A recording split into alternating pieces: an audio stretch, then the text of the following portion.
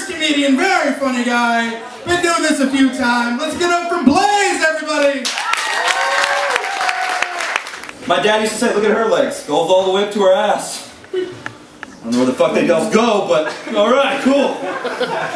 Thing is, my dad left, so they're gonna go my sister and my mom. The cool thing about that is, you eat a lot of ice cream on a giant waterbed, watching Friends marathons and Hallmark movies. Which I look forward to, I'll be honest with you.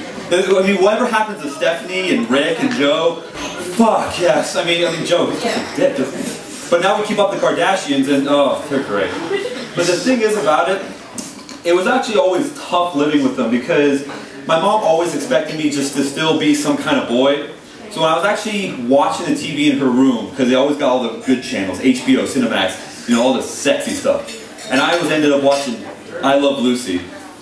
And the thing is, my mom opens up the door expecting me to watch porn, and then I just turn the TV off. And then my mom's just like, what the fuck were you watching? I'm like, no mom, it's not what you think. No, what were you watching?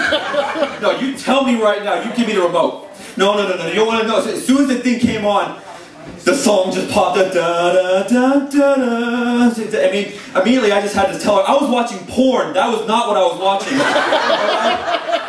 You don't understand, there was 3 dicks and 1 girl, this was not it! I used to love, you know, hanging out with my mom and my sister, but the thing is, they were always on their cycle, so that actually like once a month, I was the only guy in the house, so I get chewed out. You know, like my mom's just separated with my dad, my sister, you know, boyfriend Tommy's being an asshole, and they just come home just irate.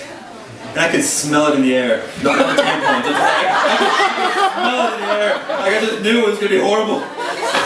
I'd be up in my room, just trying to be quiet, watching I Love Lucy, just like, alright, Lucy, come for me. Tell me about your life. Thing is, I used to get nervous with that shit. Because then my sister would just come home and just... Oh, I hate men. Tommy, he's being a dick again. He's telling that one bitch, that waitress, you know what? Fuck her, you know? Well, she got nothing on me. No ass. What is this? Yeah, flat. Fuck her. Alright? Mom, you know what I mean? Yeah, your dad, total asshole. He's still... Who the fuck is Blaze? Where is that womanizing 11-year-old son of a bitch?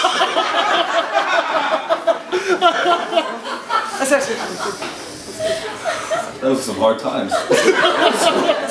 When I was with my girlfriend, I kind of had to give some things up. Just because she's black. You know, I used to have these beautiful picture images of girls. How it was going to be out. Like, how is things going to be? Like, I always saw on TV how they'd have, like, they wash the car, and then they have a water fight with a wash in it. Like, oh, look at you, look at it, and then they start kissing and making out.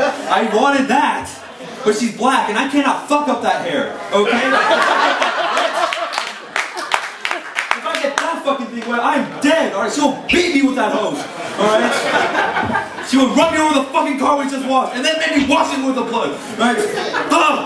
No water balloon fight, that can't happen. Alright?